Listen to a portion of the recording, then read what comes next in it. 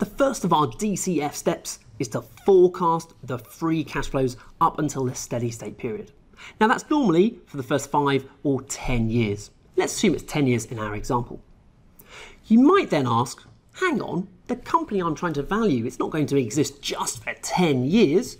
What about the cash flows it's going to generate from years 11 onwards? Well, if I jump to step 3 quickly, that's represented by the terminal value. We need to calculate this terminal value and it will represent all of those cash flows from years 11 onwards. Okay, so I've got all of these cash flows in the future. I'm now going to ask my financiers, my debt holders and my shareholders, what kind of returns are they looking for? So I work out an average of the returns they're after, and let's say that's 10%.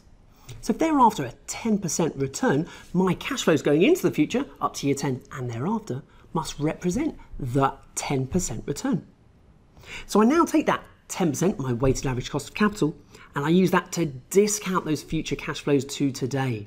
So the cash flow in a year's time, I roughly take 10% off that, and that will represent the present value of that cash flow.